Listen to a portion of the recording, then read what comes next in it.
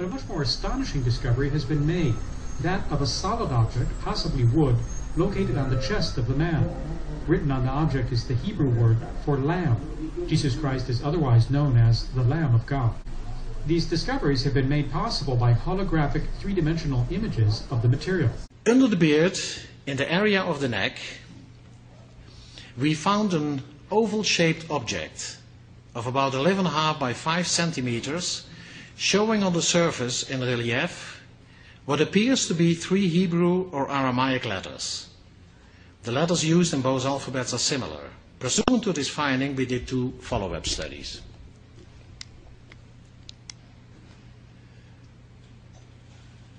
You can see under the beard, in a hologram, 1, 2, 3 shapes.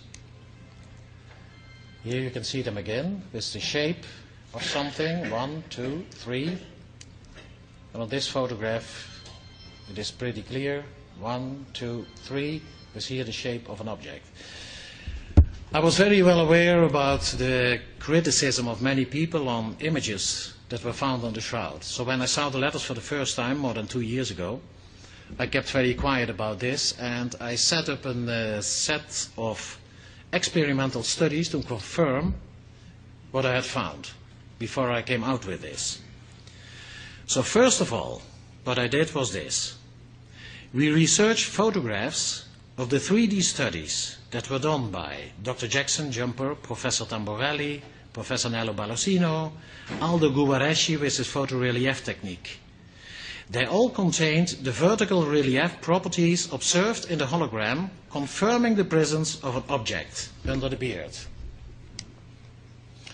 Here you can see the work that was done by Aldo Guareschi with the photorelief technique. And you can see that there is clearly here a vertical relief.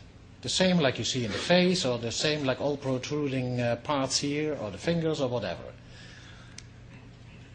In every 3D study, it shows up right away. There's a vertical relief here. There's a vertical relief here again. Like here you see a fold. This is also a fold. There's a little fold on the top of this, but under it you see very clearly the shape of a solid object. Here it's visible again.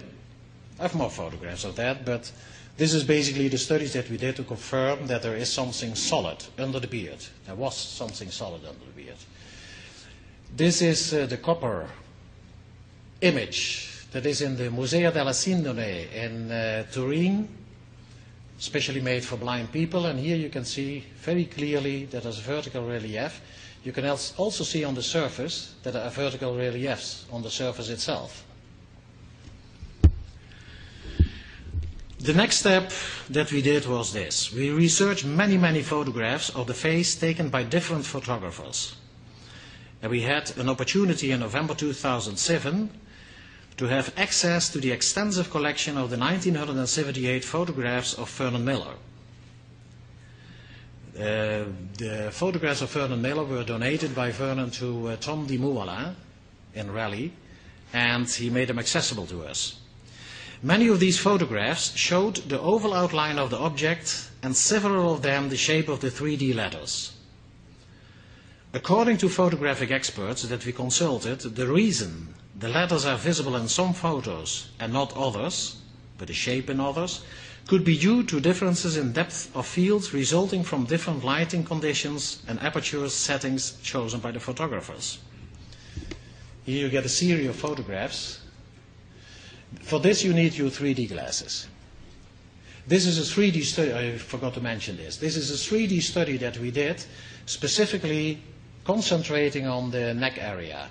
So don't look at the rest of the face, but you can see really like floating in the air, something 3D with 1, 2, 3 letters. Now you can take off your glasses again.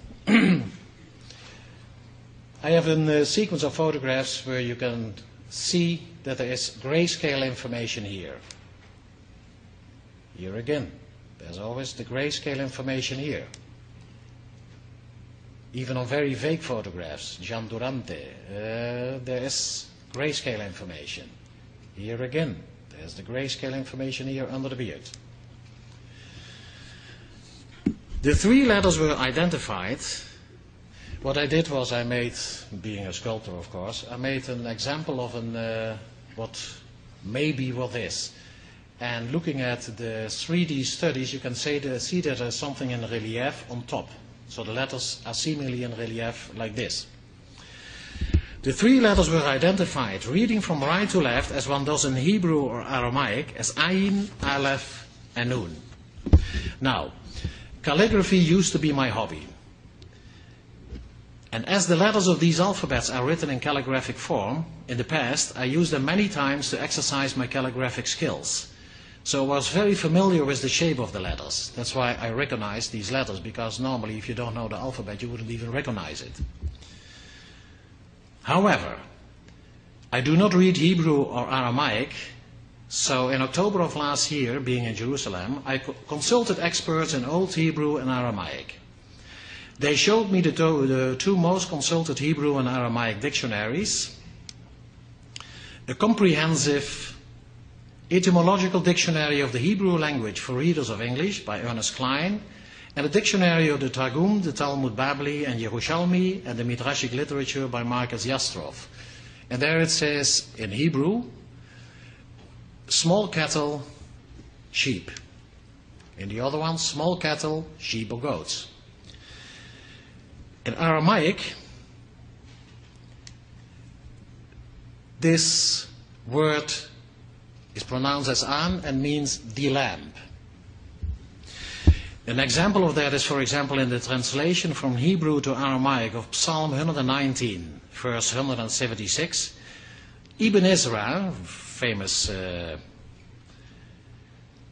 translator, translate this word as an, meaning the lamb. This is research being done by Bishop Jacob Barclay.